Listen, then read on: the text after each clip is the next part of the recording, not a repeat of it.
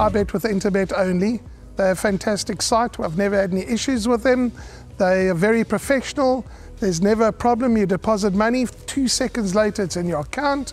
You withdraw, which I do very occasionally, and I believe it's also 2 seconds it's in your account.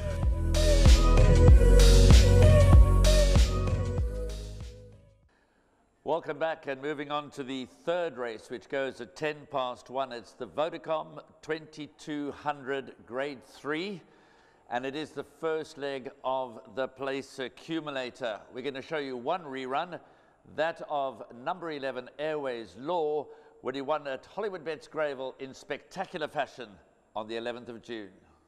Taking their runs on the outside, Gainsford, Native Tongue and Shalima wide open. Airways Law trying to close in. Warrior runs on. Airways Law, Gainsford, Gentleman's Wager, nowhere to go, but Mount Anderson now picks it up. Mount Anderson, Airways Law, a big runner on the inside. Airways Law, his date with destiny today.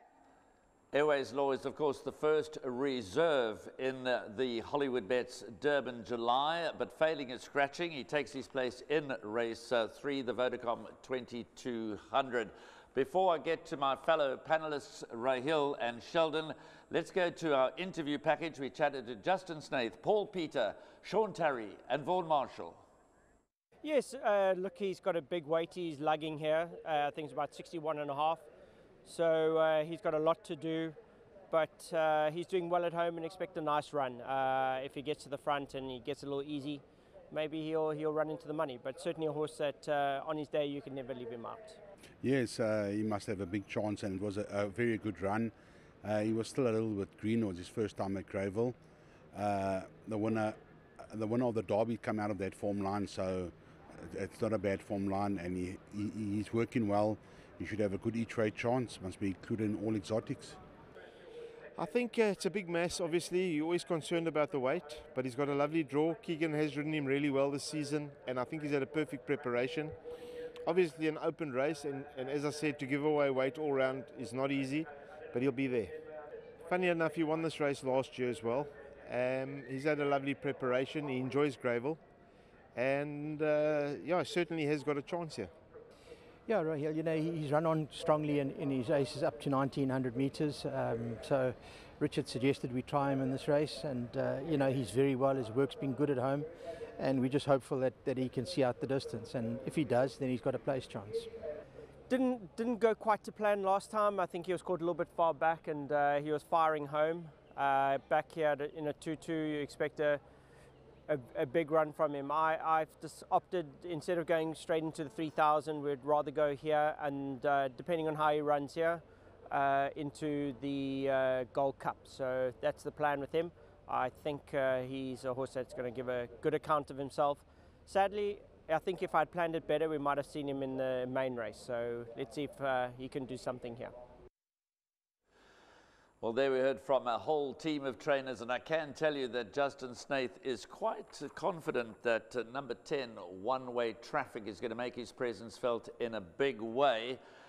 But yeah, Airways Law gets his chance to step up further. Rahil, he's unbeaten as a gelding. His victory in that clip that we showed when he won the Cup trial was quite spectacular. Whichever way you look at it, I mean, it was way back turning for home. They did go very quick in the early stages, but had to be impressed with Airways Law and the way he's progressing.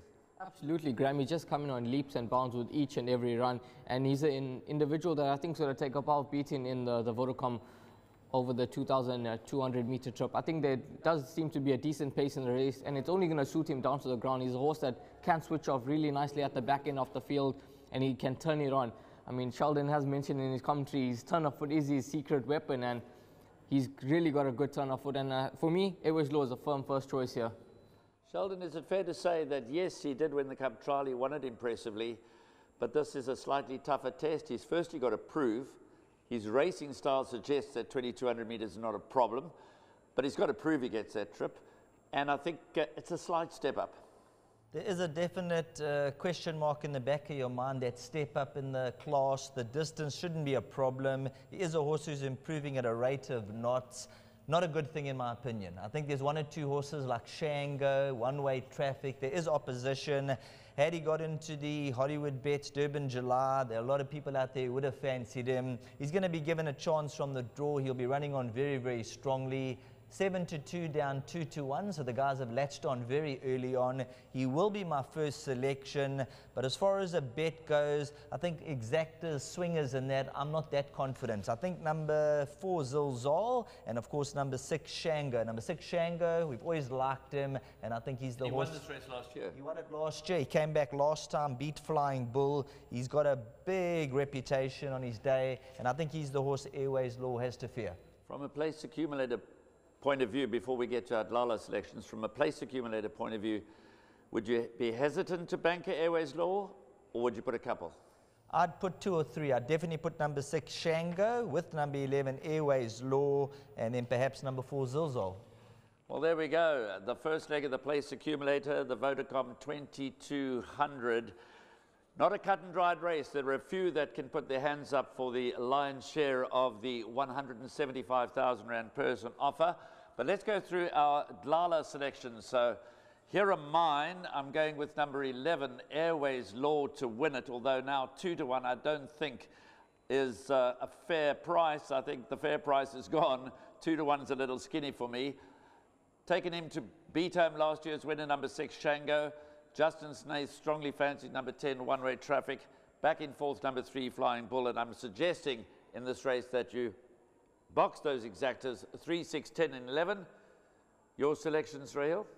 I'm a Airways Law fan, Graham, and I'm all in with Airways Law in this race. I think he's a horse that's going to take a power of beating, and he's going to be a banker for me in all my bets. And I've suggested Airways Law as a win bet in this lineup to beat number 10, One Way Traffic, followed by number 6, Shango, and then horse number 8, Super Silvano, who can make those trifectas and quartets pay. But Airways Law for me, Graham.